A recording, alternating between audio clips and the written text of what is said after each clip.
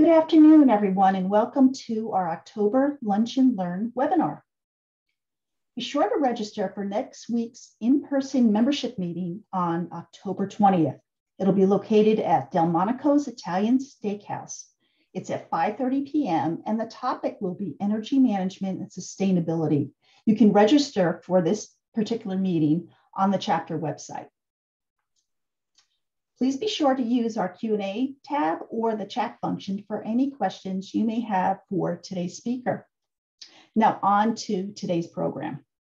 Our speaker for today is Jane Tierney, who everybody knows because Jane is a returning speaker, who will be speaking on the topic of stop dollars leaking through the supply chain, draining the bottom line. Now, Jane founded her company, Purple Link, in 2015, recognizing there is a better way to obtain value and achieve results from and through supply chains. Jane has earned both in industrial engineering and MBA degrees. She is passionate about Lean and Six Sigma. She is a certified green belt, and she also has her CPSM and CPSD certifications. At this time, I'd like to take the stage over to Jane. Thanks so much, Kathy, and thank you, ISM Rochester, for asking me back. I always like meeting with you guys. It's a crazy time still. I think I've been saying that for too long now, but it is. But I'm here and I'm excited about it. So I thought I'd share this with you just because I thought it was funny when I saw it. I can't remember where I snagged it, but when you think about all the supply chain turmoil we've had in the last year and a half, this kind of wraps it up. So we've got lots of things going on in there with our health and with our vaccines and everything else. So our supply chain is kind of in knots these days, and it is across the country, as you know, and across the globe, actually. There's a lot of things going on. So today, I'm excited to be here. I'm going to talk about some tricks that I've discovered, share some knowledge and some of the lessons I've learned and that I've collected to try to save companies money and improve their bottom line. As you know, I'm a manufacturing person. I like doing that, and many of you have heard me before, so I won't go into too much detail, but there's a lot of my background that's helped me find ways for companies to really find those dollars that are leaking through their supply chain. I've worked with big companies like Hewlett-Packard, and finding their manufacturing processes and their supplier processes has really given me some insights into what companies can do with new product launches, project management, and all of the opportunities that come with working in the supply chain arena, and particularly working in procurement, working in those suppliers. Today, companies spend up to about 70% of their direct material on purchases. So they are very horizontally integrated. We bring parts in from all over the world, and it's really a great opportunity for companies to look at how they can save money in these areas. So we're gonna talk about those things. And as always, I always like to stay connected to you, and I have some prizes. I have some pretty cool prizes today. So I always give away prizes at the end, but today I want to tell you that I have tickets to ISM Buffalo's workshop next month. They're doing an all-day workshop, 6 hours of CEHs on November the 5th. I'm actually flying in to do that, so it's going to be one of my first in-person things.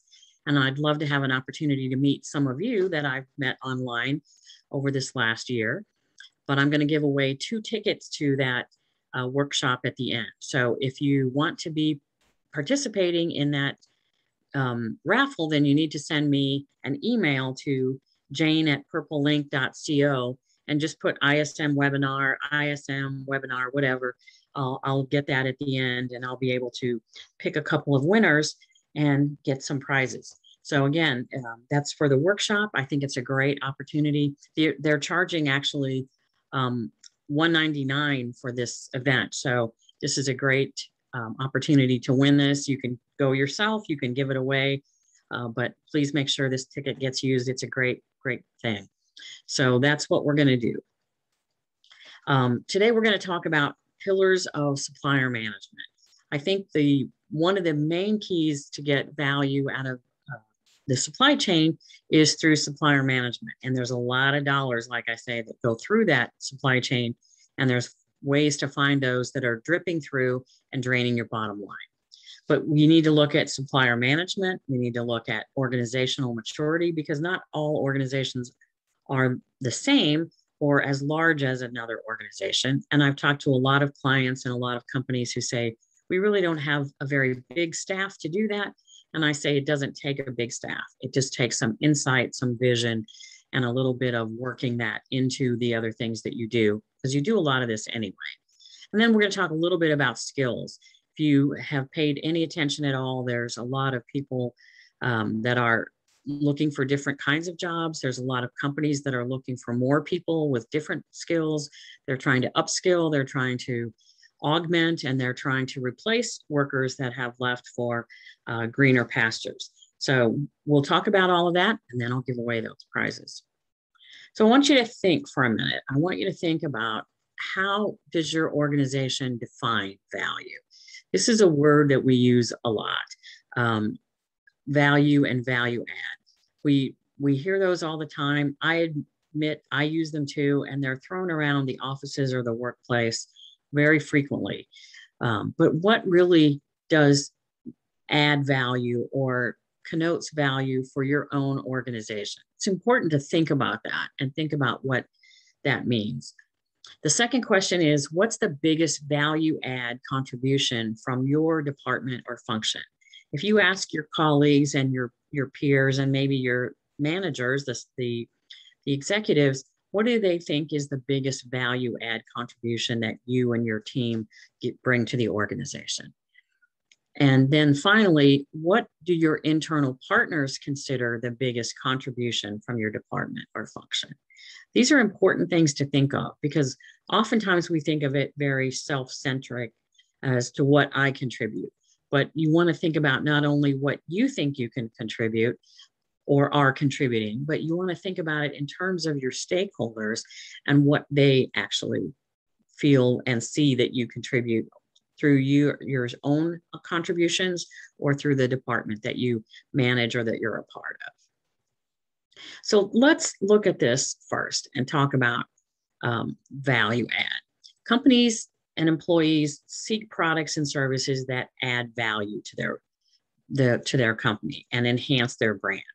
Within a company, people intrinsically understand what that value means, usually, and they recognize things that have or might add value to their organization. But people outside that circle and in a different company, value can have a lot of different meanings. So I'd like you to put into the chat right now just a couple of things that add value to your organization. And I'll give you just a half a minute to do that, and then I'll share some ideas for ways that you might be defining value, or that you could define value.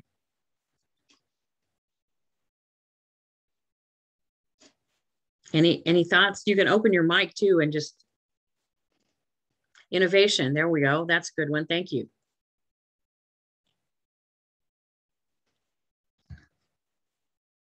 Okay, well, relationships, thanks. I'll give you some ideas and you can tell me whether these resonate with you or not. So, assurance of supply. In purchasing, that's one of our main focus areas, to make sure that we have the right stuff at the right place, at the right time, in the right condition for the right cost, right? All of those rights. Assurance of supply. If we're missing any little part, then it means we can't go forward, and there's a lot of heat on us to go find that. So I think that's one of the ways that we in procurement, in supply chain, add value to the organization. We make sure that there's parts coming in and that those parts are the right parts and that they are continuing to come in over time. So that assurance of supply can be inventories, it can be quality, it can be the perfect order, perfect fulfillment rates, no shortages, that kind of stuff, and being flexible and making sure we have part availability when we need it. So that's one way you can do it. Financial contributions are another one. This is an area where we in supply chain look at cost and financial performance. We have a lot to deal with that because the amount of money, again, that companies spend on direct material is huge these days. That percentage is very large. So we look at that performance of our suppliers. We look at our performance against our own goals.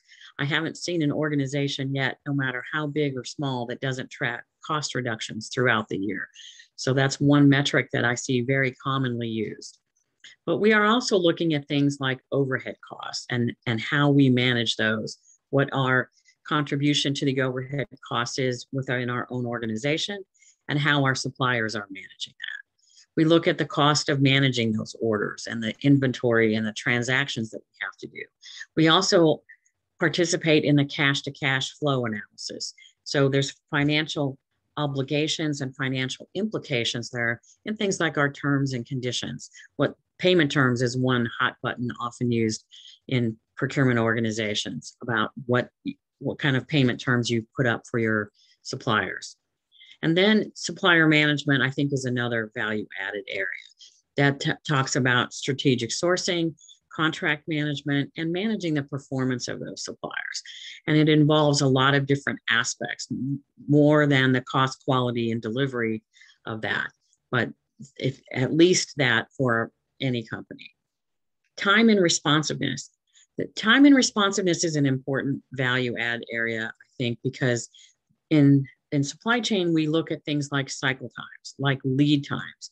We look at what it takes to process orders, how long it takes to get a requisition approved, or how long it takes to get a requisition converted to a purchase order, how we're optimizing the time that we have, trying to manage and reduce lead times, or at least keep them stable enough so that we know how to plan around those lead times. And then the cycle times that our suppliers have, the cycle times that we have internally, all of those matter. And then finally, the strategy alignment, because we're looking at things like, is our company looking to compete on low cost, high quality, our service? What are the things that we do? All of those things can add value, but we want to make sure that the strategies of our organization align well with the strategies of our supply base and our own internal department. Because if we don't have that alignment, then there's going to be some friction possibly, and some mixed signals that are going through the organization and through the supply chain. So here's some examples of what constitute values to companies.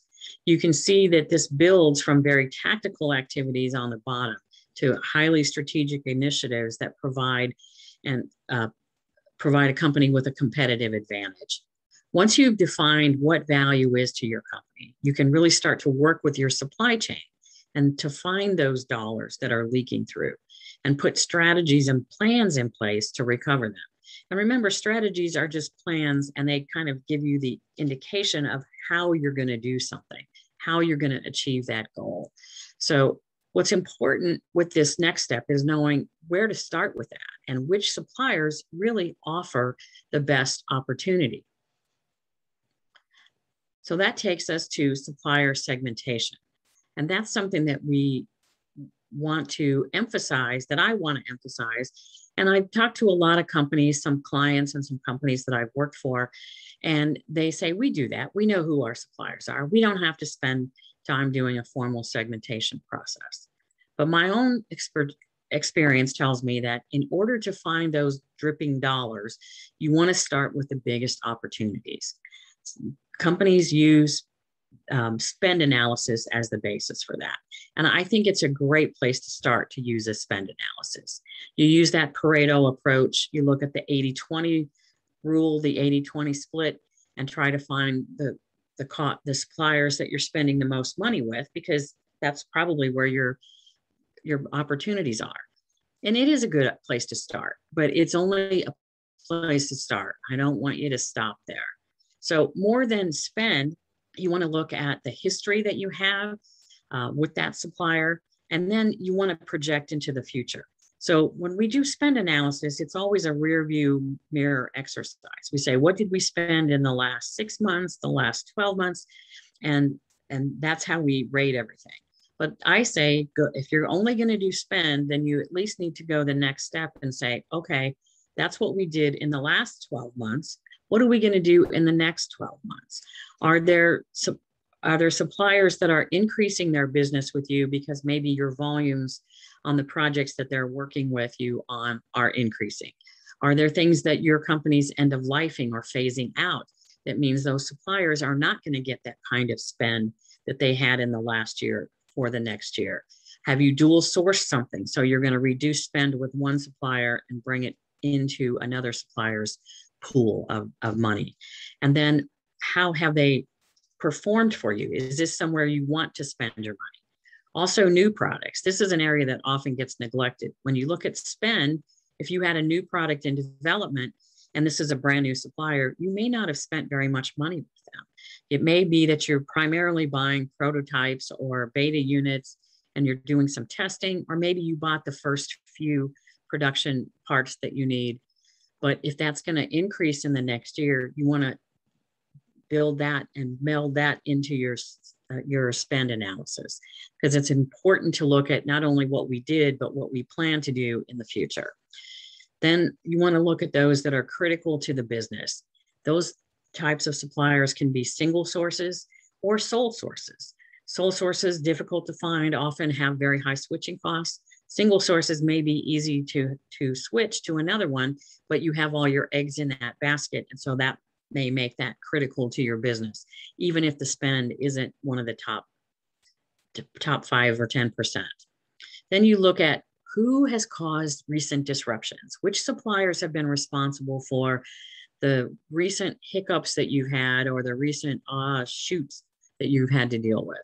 So look at where the problems are coming from, and if that's their responsibility, something that they may have been able to prevent or something that they didn't alert you to early enough, then consider that in what you're going to do.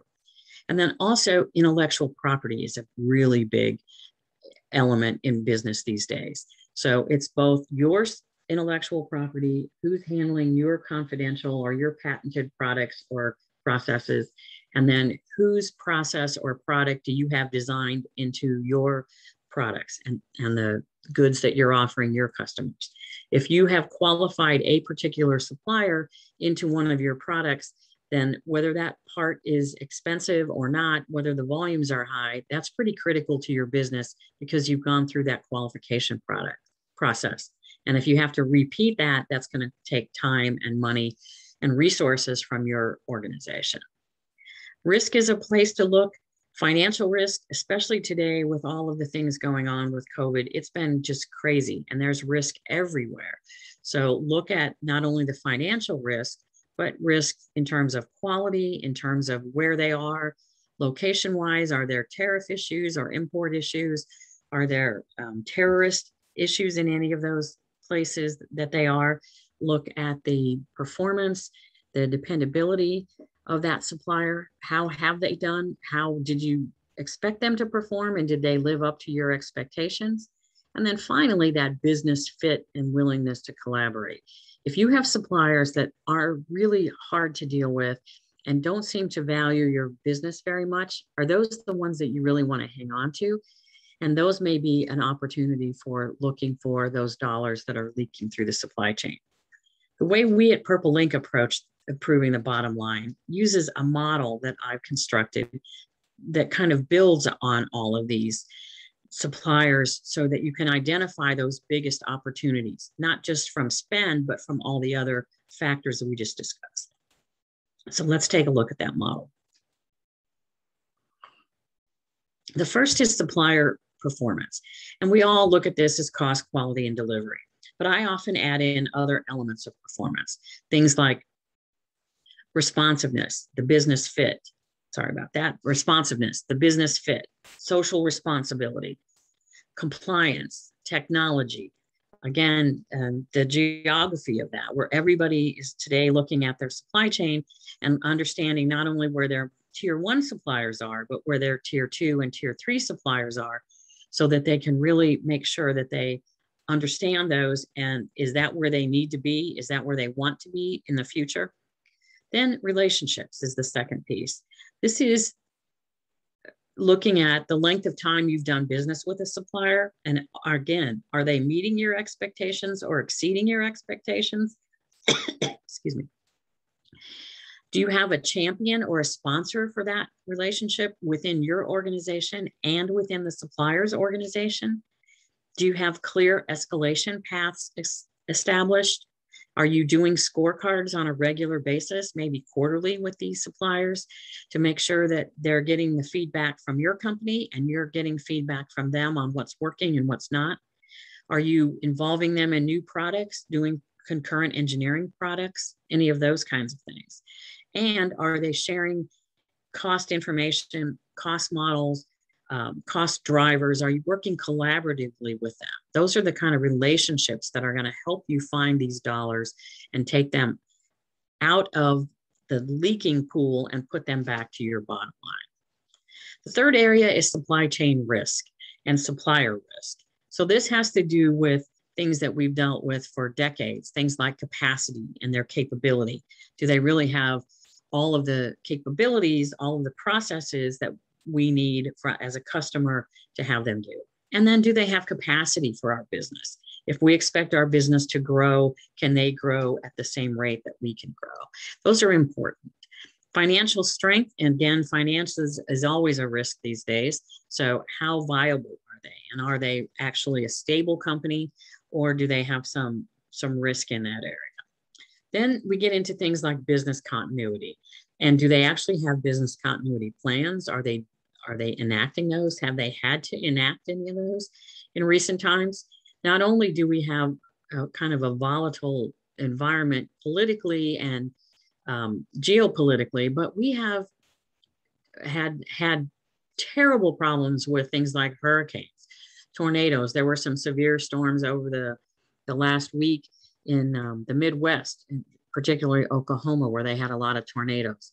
We've had a pretty big hurricane season. They ran through all their names and they had to go add names to their hurricanes. There were so many this year. And fires. I'm in California. We have a lot of fires in this area up and down the West Coast, and those have been wreaking damage on things. So there's a lot of risk in things. And remember, risk requires looking at both the probability and the impact of that event and saying, what effect might that have on me?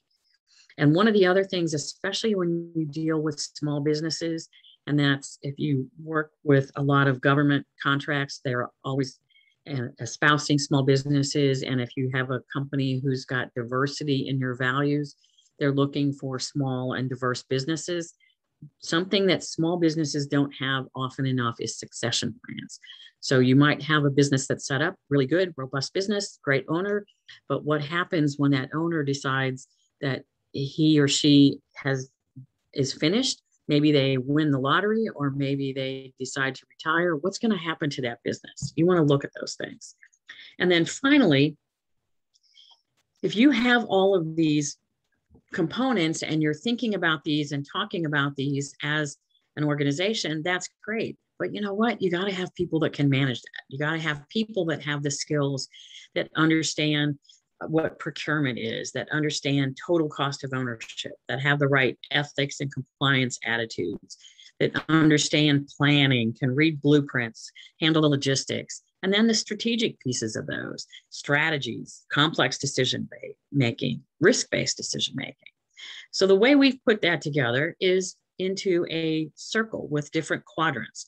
And you can put any quadrant anywhere, but we drew it as a circle because it's like a wheel that propels your business forward. And you need all four pieces to actually get that momentum and move forward. So there's the four components that you need. But now, again, many companies tell me, well, we can't do all of that. We can't consider all of that.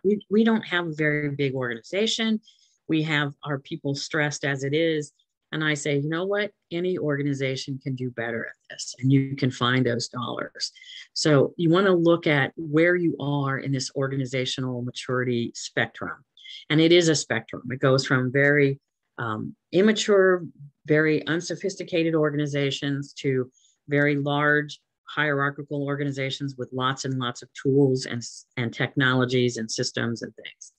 So the spectrum kind of goes from how many metrics do you use? What do you use to evaluate suppliers? That can be basic cost quality delivery, or it can be a lot more on scoreboards. And again, one size doesn't fit all. You don't do everything for every supplier. Then how reactive or proactive is your organization? Are you highly tactical and highly reactive, getting requisitions and converting those into purchase orders? That's fine. Or are you more proactive, involved more in strategic sourcing and looking for market analysis and market data that's going to tell you which suppliers are the ones that you want to be working with? What kind of structure do you have as part of your supply chain organization? And what kinds of processes? Do you have very basic processes? Do you actually have documented processes? If you don't, you need a few documented processes. But do you have a structure that is set up to support the rest of the organization? How about the financial perspective? Are you actually managing the money, or are you structured really under the finance organization where they're really looking at that and you're just doing the conversion and managing the goods themselves? The talent management comes in there. How are you staffed? Do you have the kind of talent that you need? Could you use more or better talent in some areas? What kinds of relationships do you currently have with your suppliers? That's an area to look at. If you only have very basic relationships where buyers know their counterparts and that's pretty much it, then that can be expanded. What's your appetite for risk? This is an area that every company differs a little bit, and you need to look at your own personal appetite for risk and see if that's aligned with your company's appetite for risk. Tech companies tend to have a higher appetite for risk than be more risk tolerant.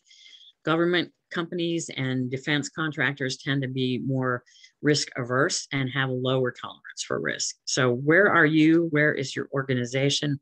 And where are your suppliers along that same thing? And then finally, do you have a supply chain organization? Do you maybe have a CPO in the organization?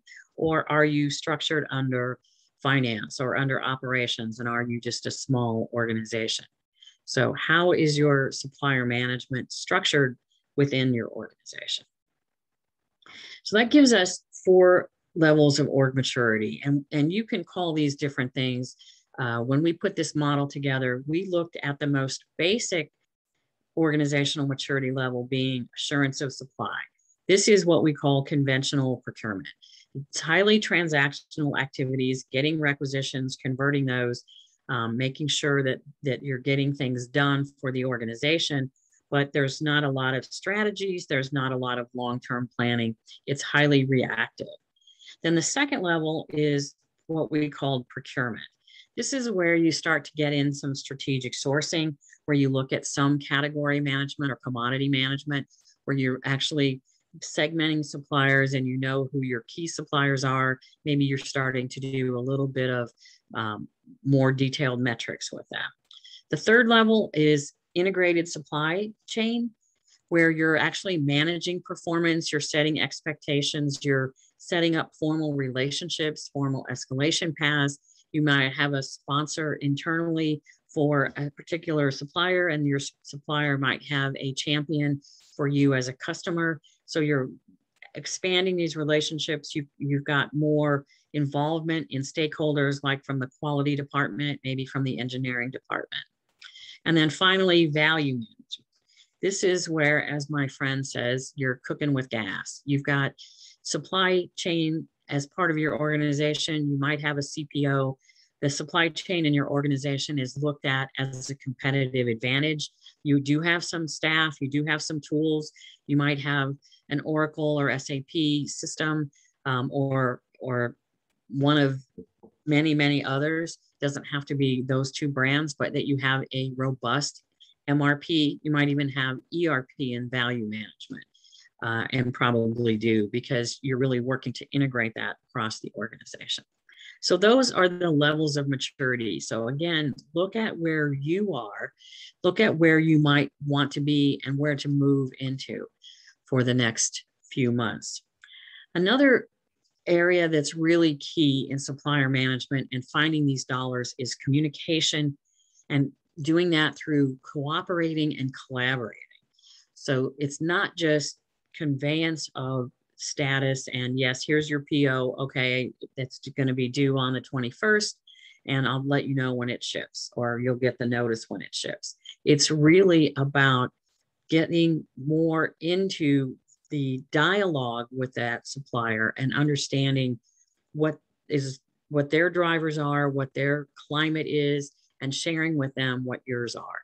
So that involves things like lots of phone calls, not just emails back and forth, but some phone calls, some actual dialogue. Follow up and follow through are really important in this area, and things like escalation paths. So communicating is very key, and making sure that you have communication on several levels and you have it frequently. It needs to have a lot of trust, and that trust is something that is built up over time. What I've seen during the pandemic is trust was eroded between customer and supplier in some cases where they had done business a while and the supplier let them down or wasn't able to deliver what the customer wanted. And I've seen trust between two organizations that had not worked together before become solid as a rock because they helped each other through the pandemic. So I've seen trusted and true suppliers continue to be the trusted suppliers, the reliable suppliers, the ones that companies depend on to get their things done. So it really requires that trust. It can be built over time, but I saw in the pandemic that it was built almost instantaneously between some organizations. You need that feedback that is a two-way feedback, customer to supplier, and also supplier to customer. And as a customer, you better be listening as much as talking. This is an important part of this to get that trust and to actually be able to collaborate and get that win-win scenario when you both can save money on opportunities. You're both identifying opportunities and you're both willing to share some of those savings with both organizations, which requires some transparency, sharing some information, sharing things like cost drivers, sharing things like cost models. I've seen instances where suppliers were very reluctant to share any cost modeling information. But when we started talking about the drivers, so is it their raw material, or is it their labor rates, or is it their overheads that they can't get through? So if we can find out what those drivers are, in particular, I've seen suppliers that struggled with one or more types of raw materials they were buying that they couldn't get very good rates on. And by working with the company that I worked for, we were able to help them reduce those rates, save on the material just by using some of the material suppliers that we used with ourselves or even with other suppliers to let them collaborate. If they can reduce the material cost, then they can pass that on, at least in part, to us. And for one, in my experience, I've always been happy to share the savings. I worked with people who say, no, we identified that, you're using our contracts, we should get all of the savings as the customer. And my attitude is, if we can save money, that's great. And if they can save money, that's good too, because if they're happier about working with us and they're making a little bit more money and we're still getting our cost reduction, then that's a win-win scenario. So you need that commitment to the relationship, and you need that from the entire organization. And we also need to think about beyond the pandemic. We're all in the midst of this. We're still kind of working through all of these supply chain challenges, but we need to partner now with suppliers to work through the rest of the pandemic, whatever that takes, and then move beyond that. So supplier management requires clear expectations. Many, many clients that I've worked with have been disappointed with their supplier performance. And I asked them, is your supplier really clear on what you want on this? Oh, yeah, we told them. Okay, how did you tell them? What did you tell them? And many times I've seen that one company talks to the other, but they don't really expand on what they need. Their expectations and requirements aren't really clear. So there's a lot of assumptions. And if the supplier doesn't hear different feedback, they think what they're doing is fine. But the customer may not be totally satisfied with that, but they're not taking the time to say, this is not what meeting our expectations. It's okay, but it's still a real pain for me and I'm not getting exactly what I want. But if the supplier doesn't hear that, see that, feel that, then they don't know to change anything they're doing. One way you can help with those expectations and reinforce those is with metrics. Or how are you measuring the supplier? Another area that I've seen is a point of friction between supplier and customer is how you're measuring. And one of the easiest things to get tripped up on is delivery. So many companies I've worked with and around have said, oh, we measure supplier delivery this way. Many customers measure it when the parts hit your dock, and that's when it's transacted into inventory. So that can work, but there can be a lot of things that keep that from getting into inventory. I've worked at a lot of companies that they have heavy days of deliveries from trucks, and they don't get everything transacted the same day. Or companies, excuse me, or companies have incoming quality. So it might take 2 or 3 days to get through your incoming quality department. That's not the fault of the supplier. That's your own process that's keeping that from getting into inventory. So if you're measuring the inventory date, you want to look at maybe the dock date. And then suppliers usually measure from the date they shipped it. So, or the date it was scheduled to be picked up. So the truck couldn't come because of blah, blah, blah, blah, blah, but it was scheduled to be there. It was ready to be there. So we counted it as on time. And you always have these issues with carriers when there's things like tornadoes and hurricanes and freezes in the wintertime when the trucks can't get through or can't get picked up. Then nowadays, with so much coming from China, yeah, the supplier says, I had it to the dock there. It was there on the date it was supposed to be.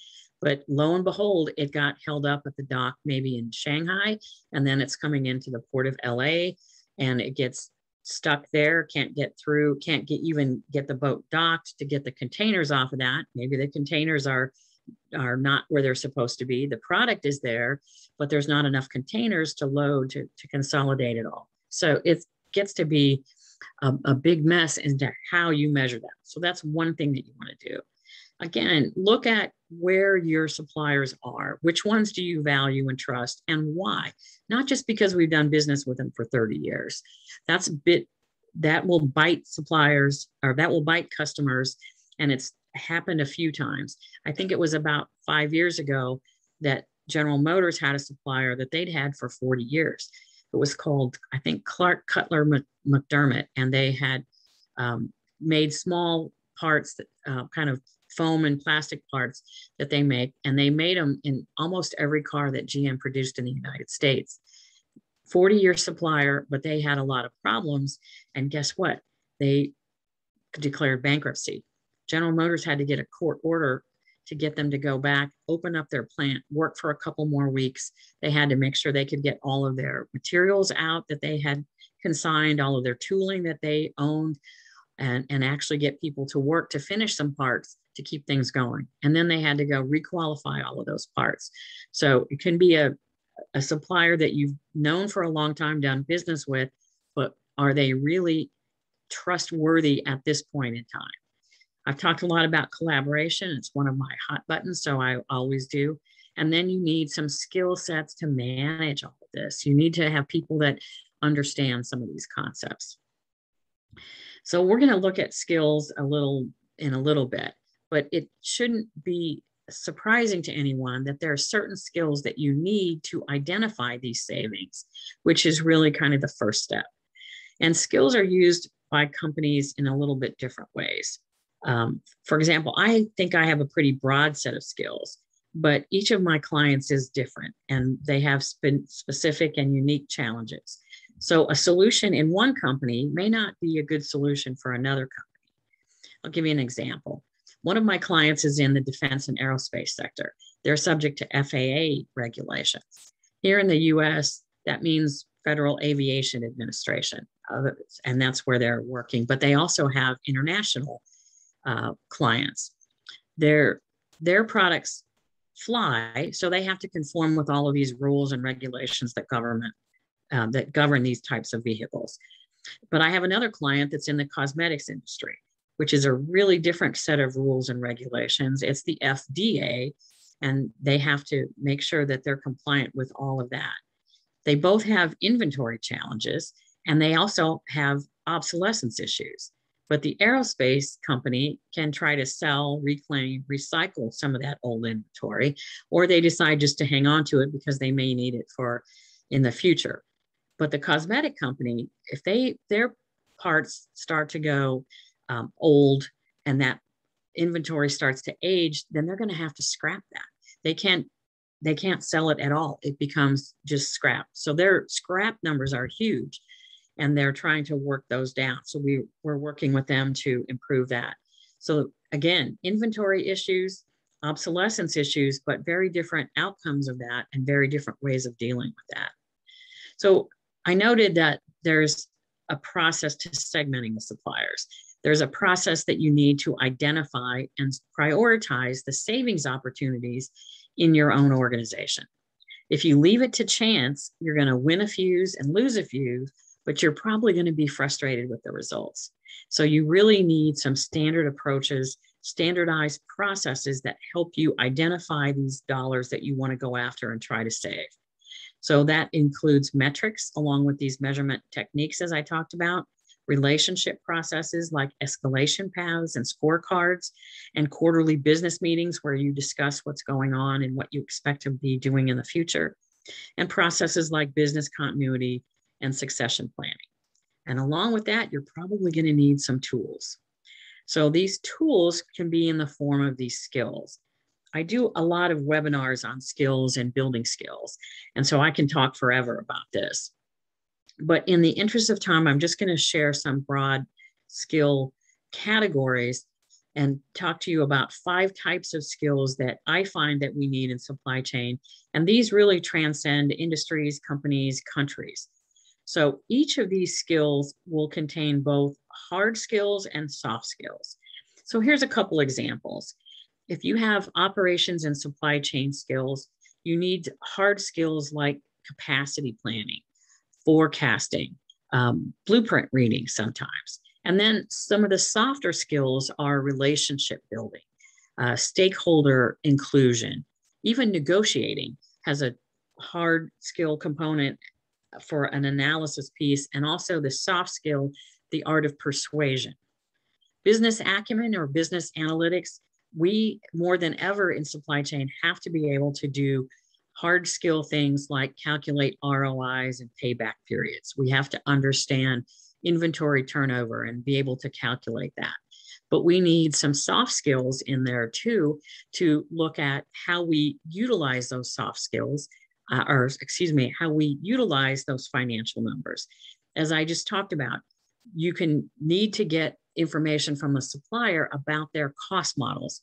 But if you can't get the numbers, maybe you can get the drivers, and the drivers will lead you to the area.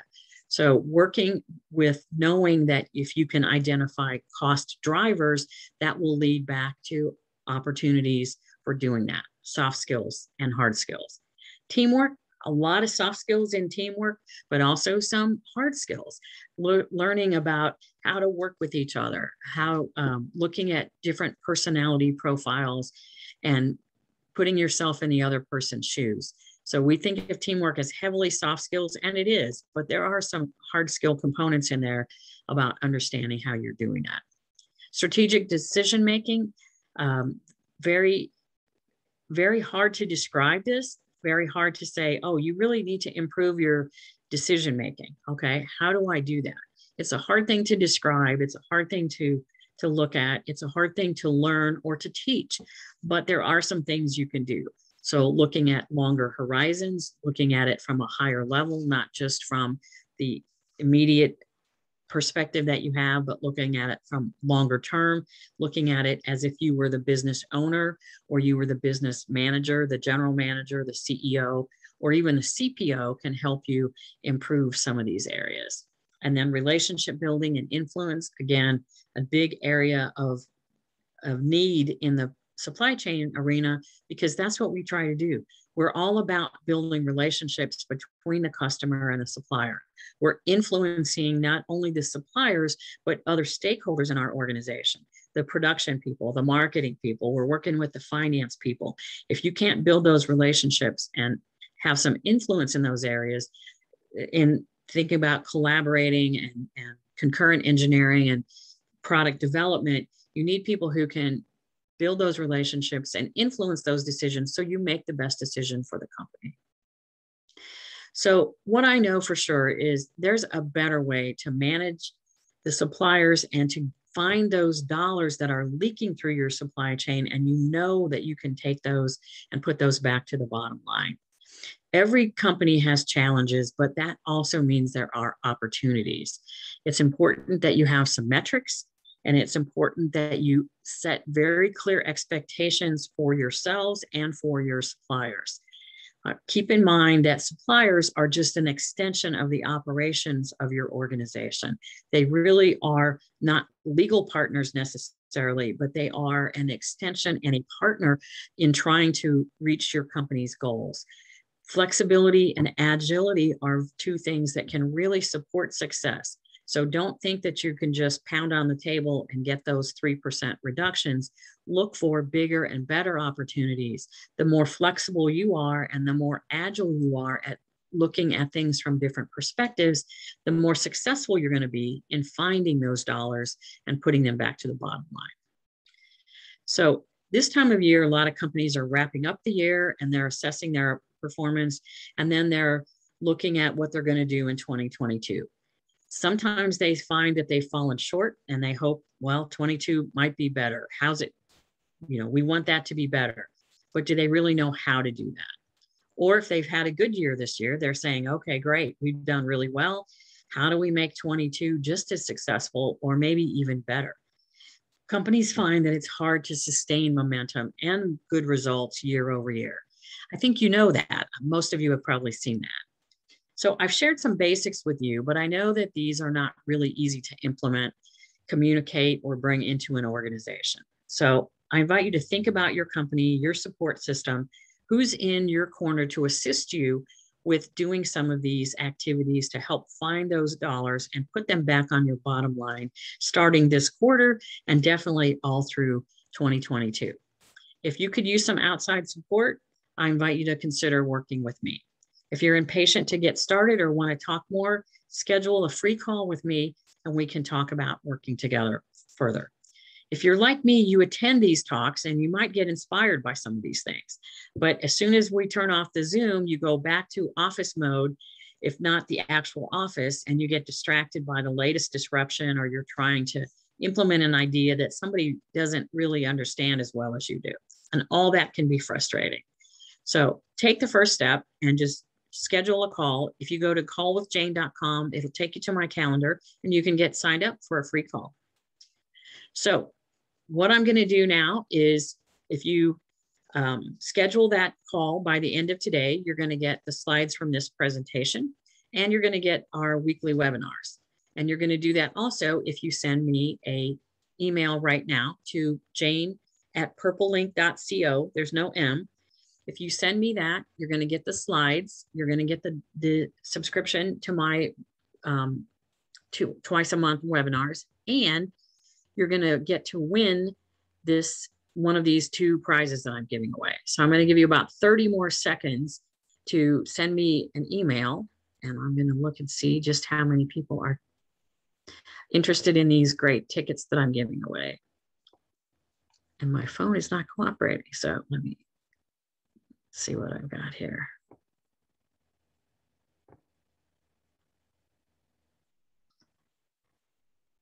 Okay. So I'm going to give you just about 30 more seconds. Anybody interested in these tickets?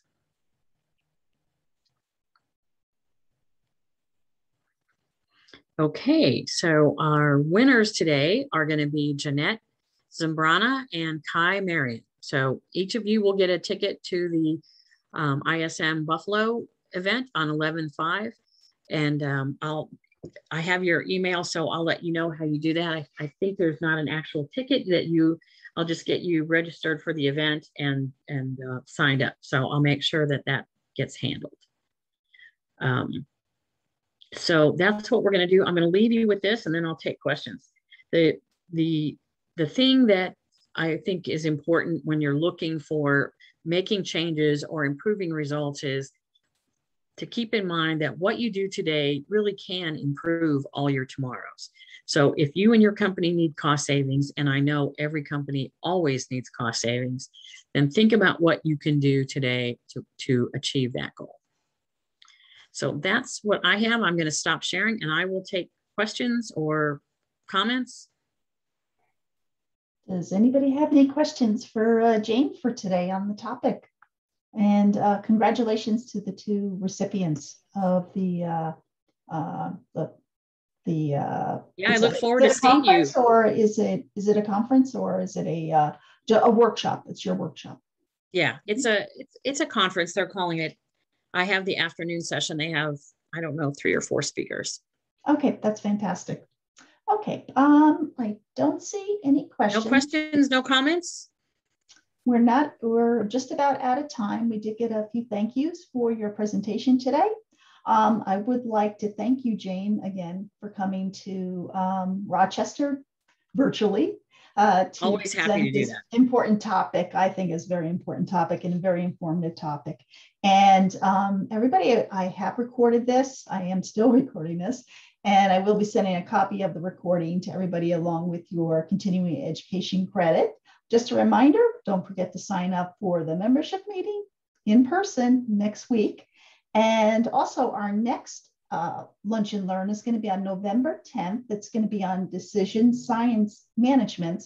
Actually, one of the topics you did talk about was more or less, of strategic thinking. So very, very good topic for next month as well. Good job scheduling, Kathy. Yeah, exactly. Get like topics in there, supportive topics. Okay, so thank you very much for joining us today, and thank you, Jane, for coming. And my pleasure. Everybody has a great day. Okay, hope to see some of you on November 5th. Bye. Okay, take care, everybody. Bye-bye.